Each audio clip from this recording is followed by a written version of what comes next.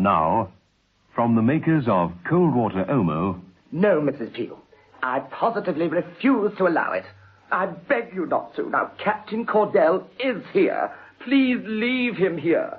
But Mrs. Peel beckoned to old Tom and Bob, and they got to work. Some time later...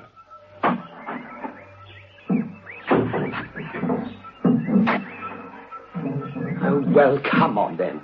Let's find out what it's all about. Although I must say, I think you're mistaken, as usual, Mrs. Peel. We'll see. Ah, there, you see? He's still there. He's still dead. Yes, except that this time the cause of death is quite clear. He's been shot. Look there. In the middle of Cordell's forehead was a neat, black bullet hole.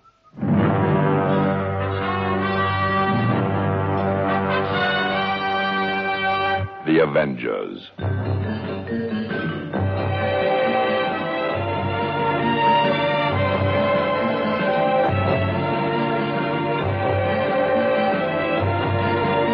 John Steed and Emma Peel, The Avengers.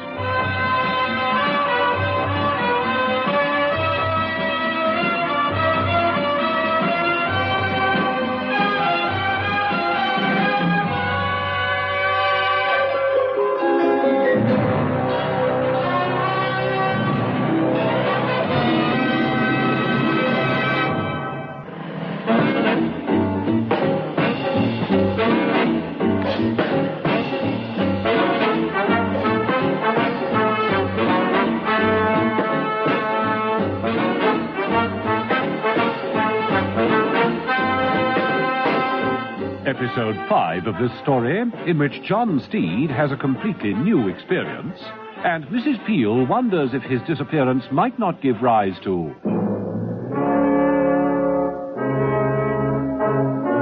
a grave charge.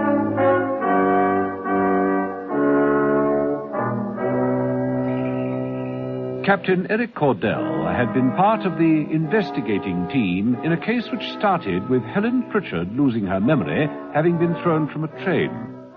She thought she'd seen a man who was dead. Later, it was proved that he was still alive. John Steed and Emma Peel, who had been called in, had unearthed many baffling facts at the Happy Meadows burial ground. In a considerable number of cases, coffins in the Paradise plot had been found to be empty. Mrs. Peel and Mr. Happychap, the manager of the concern, had spent a long night's vigil watching for grave snatchers. There had been none. Later, Mrs. Peel got a hunch about Captain Cordell's demise. She reported to Mother. Shot. Shot. We sound like a commentary on a table tennis match.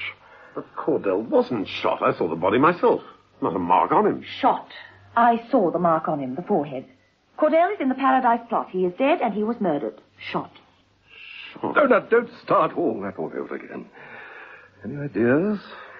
Well, that's a long shot. Steed! I'm sorry, Mother. I wonder if it's too late to hand this case over to another department. Emma, you say that you stayed at the Paradise plot all night? I did. You can ask Happychap. He was there with me. He'll tell you. Yes, he, of course, would be uncompromising. So, no one approached the grave during the night? No one. How could all this happen? The underground movement, it must be. There's got to be a logical explanation. Well, if there is, I don't... Think it?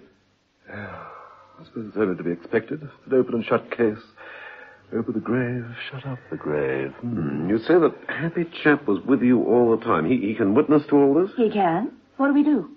Get rid of the case. Hand it back to old Croker Way's Goose and his new department. I could dress up the report and make it seem simple and straightforward. Be, down to earth, in fact. I think we've got to carry on. Approach it from another angle. What does that mean, Steed? Cordell ended up dead, but he started by talking to Mrs. Jupp, the widow of Jonathan Jupp, right? Yes, that's so. Well, then I think I must travel the same road. I'll pay Mrs. Jupp a visit. What do you say? What do I... Be careful.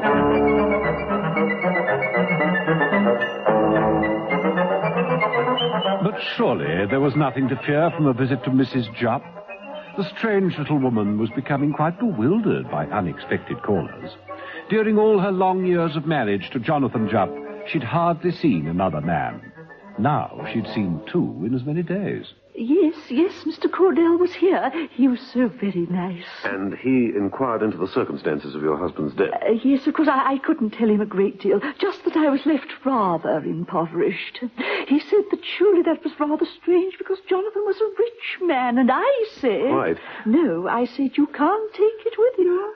I wonder... That's what he said. Mrs. Jupp, can you tell me, how is it that Happy Meadows came into this? I mean, what arrangements were made? You know, that is the strange thing, Mr. Steed. I was never consulted. Then how did Cordell get in touch with them? I don't know. I can only tell you that at one point he became very excited when I mentioned that my husband was taking me away on a trip. Oh? Yes, it was being planned by Mystic Tours. Mystic Tours? I think that's what I came to find out. Thank you, Mrs. Jupp. Thank you very much indeed.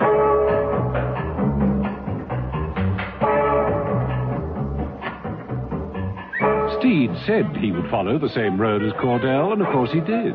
He was welcomed at the Travel Bureau by Shaw. Good day. Good day. I'm looking for a ticket to Paradise. Aren't we all? One way. I beg your pardon. Well, you could say that I'm dead keen on it. Now, you're a travel agency. I don't see the slogan that applies to me on these posters. But perhaps it isn't for the ordinary public. I don't think I quite understand. What slogan interests you? Buy now, pay later. I think you'd better come into the other office, Mr. Steed.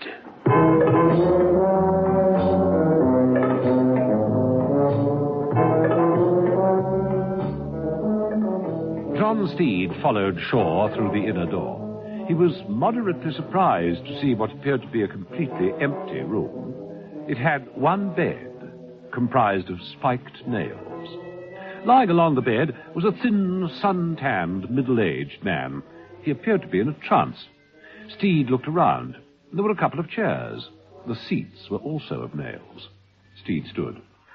A nice place you've got here. Shh. You are in the presence. Am I? The presence of the master. Wait. Master.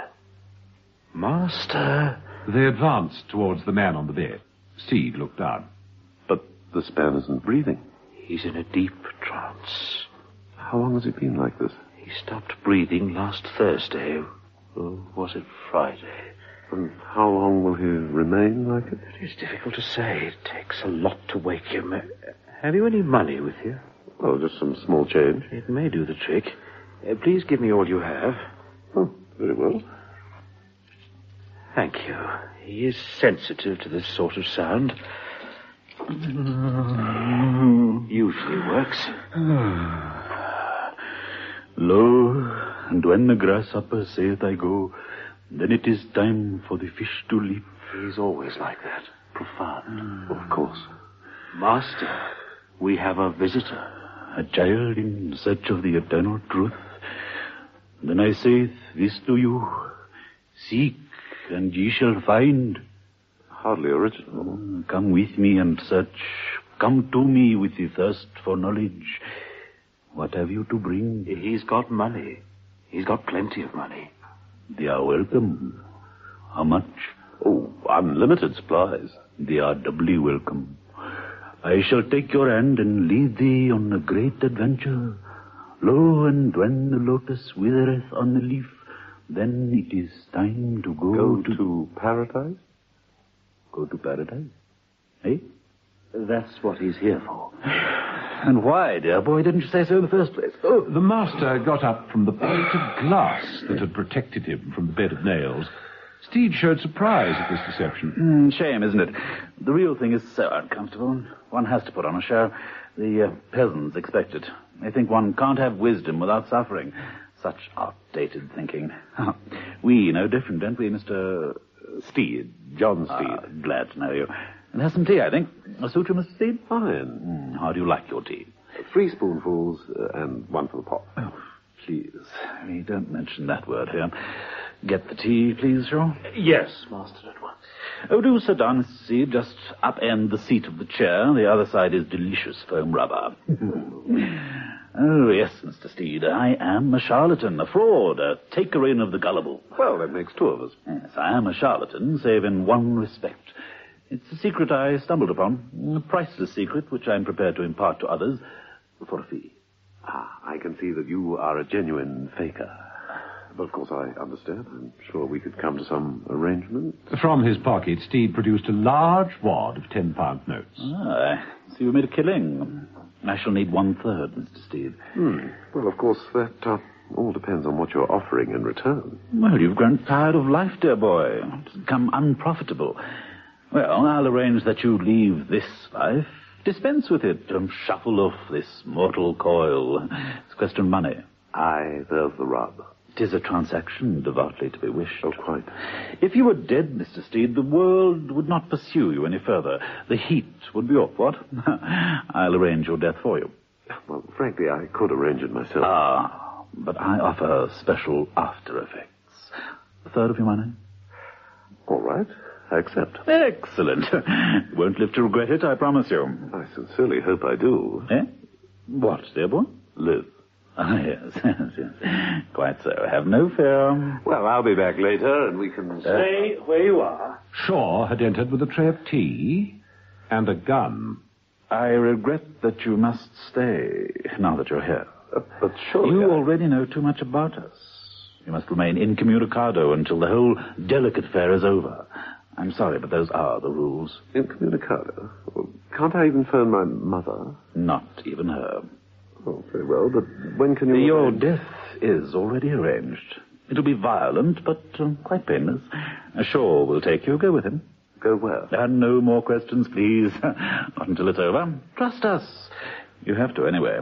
You're in our hands now. Anything to say? Yes. No flowers, by request.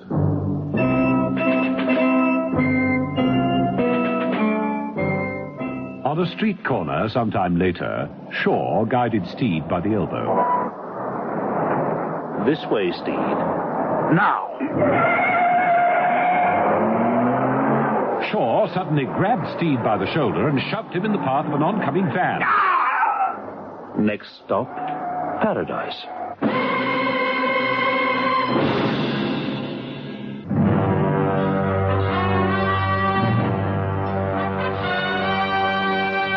The Avengers.